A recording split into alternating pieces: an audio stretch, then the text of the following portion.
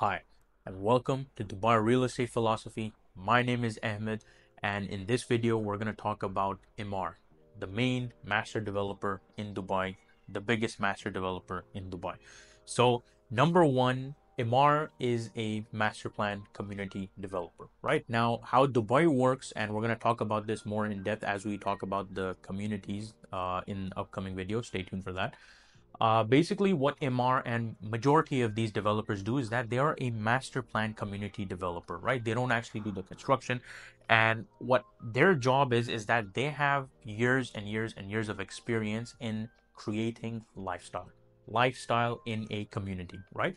Now, that will include, when you make houses, the streets in front of those houses, the parks, the pools, the clubhouse, maybe the golf course, and every single tree that's planted, every single design that's done is done by EMAAR and is maintained by EMAAR. So when they do create a community, like let's say Dubai Hills Estate, Dubai Creek Harbor, Dubai Marina, downtown, of course, with the beautiful Burj Khalifa, and all these things are basically designed by EMAAR and they are maintained by EMAAR. So that's why when a lot of tourists they come to Dubai, they wonder, well, there's no potholes in the roads, the trees look perfect, the landscaping is beautiful.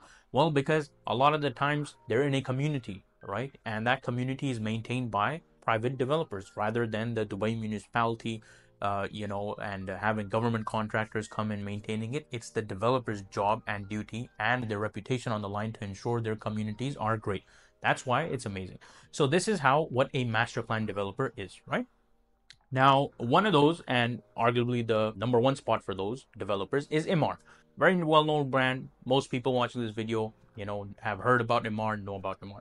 So we're going to talk about why EMAAR is great, right? So number one is that they really do have a global presence, right? They're not just in Dubai and the UAE. They also have many projects around GCC in Saudi Arabia and many other GCC countries. And of course, in Asia, they have projects in Pakistan, in India, and other countries as well. So they're very diversified when it comes to their area, and they have a lot of expertise. They've been at this for a long time, right? Now, moving on is that it is the point number two is that it's a very iconic brand, right? Iconic being in the sense that they are the ones who constructed Burj Khalifa, which is the tallest tower in the world. It has been for more than a decade now. And they're coming up with Creek Tower in Creek Harbor, Dubai Creek Harbor, which we're going to discuss in another video for Creek Harbor. And that is going to be the next tallest tower in the world because they did create Burj Khalifa. They constructed it, then they waited for a long time before they wanted to release the Creek Harbor before. So someone else could, would challenge them, come up. And we've seen many examples. For example, let's say the Jeddah Tower in Saudi Arabia and other, multiple countries, I believe in China and some other countries. So, but those projects never came to fruition, and here we are almost a decade later, and more than a decade later, and Burj Khalifa is still the tallest standing tower in the world. And of course, Dubai Mall being the largest mall in the world, and multiple projects. So they have a lot of iconic projects that they have, which they are very well known for, right? And moving on from that, as we mentioned before, is that they are, one of the largest companies in the world. They have all these huge projects. It makes them very financially stable. So financially stable, number one, look, EMAAR is a publicly listed company, right? So they are audited by Big Four, all their, they have a board, of investors. So they're very accountable rather than if you can say some other private developers, which are, let's say not publicly listed, they might not have that same level of accountability, right? Because okay, maybe they delayed a project. Great. Well, they're a private developer. I mean, you're the only one who's holding them accountable. Whereas if you look at EMAAR, they also not only do they have to provide the best projects and the services on time to the customers, they also have a board of investors that they need to answer to. And if they do something wrong and something gets delayed or something that affects their reputation, which affects of course their share price, and of course they're again accountable to the investors and the shareholders of the company. So that's why it is very the best interest of everyone to make sure that they provide and they deliver on what they promise, right? And they do. So far they have done. They have great communities, as we're going to talk about in future videos. Dubai Hills Estate and Dubai Creek Harbor, two of the best upcoming communities in Dubai. And moving on from that, they are very diversified. So they are not only building communities and just residential, but they're, as mentioned before, they have the world's largest mall in the world, tallest tower in the world, They also have Address, which is their hospitality brand. So they have five-star hotels around the world. Again, it's not just in Dubai.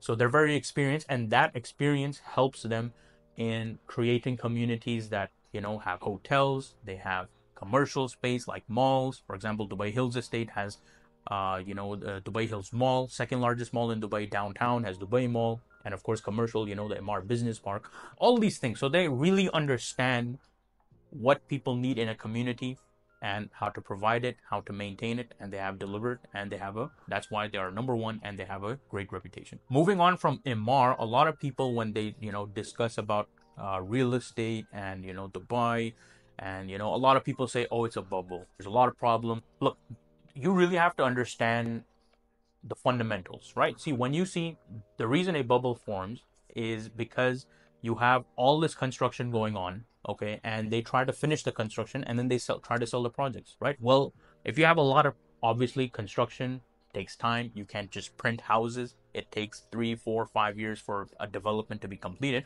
and by the time it's completed, there's already so many developments, and all of a sudden, every 3 to 5 years, you have all these developments that suddenly come in the market, and now there's a huge supply and there's not that much demand for it. Well, now you have a bubble because then the price has to readjust, right? Well, in Dubai, that's not how it really works. If you see construction going on, it is already sold out. See, a building does not, a community, a building, or whatever is being developed from these master plan developers, when it starts construction, it is already sold out. It will not start construction most of the time unless it is actually sold out. The amount, the money you have paid is already in an escrow account, which we will talk about in detail on the buying process. We'll make a future video for that. Stay tuned for that. And the developer already has the money. It is already sold out. And those people and investors are now waiting for this construction to be completed. So either they can live in it, or they can rent it out, short-term rent it out, or sell it, obviously, at 20, 25%, 30% appreciation. So this is why, it's very different. It's a very different model than how the world follows, where, the Dubai Land Department, which is another agency, again, we'll talk about that in a future video, and which you pay 4% DLD to, which we spoke about in a previous video. The reason you pay him that 4% is so they come up with all these regulations to make sure that people, the market, the real estate market stays, very stable, very fiscally responsible. It's not just everything is running on debt. Okay, that's another thing. All these developers, not a lot of them have a lot of debt. Whereas, if you compare to the West, maybe in US and stuff, they have very, very low artificially kept interest rates. So then all these people, they just borrow a ton of money for, very cheaply. And they go and they make all these developments based on cheap money. And then they have problems in the end when they're not selling, right? Over here, it's not like that. The government and the banks, they're very fiscally responsible. So there's not a lot of debt, okay? All these projects that are being constructed are sold out before they are being constructed. So this is just, that's basically my point in why a lot of people say that, is Dubai an economy? No, of course not. Look, it's all cyclical. In real estate, it's cyclical. Everyone knows that. Obviously, the market goes down. Will there be a correction? Of course, there's always a correction. There has to be a correction. That's maybe 15, 20%, give or take. But see, that's the thing. Real estate takes time, right?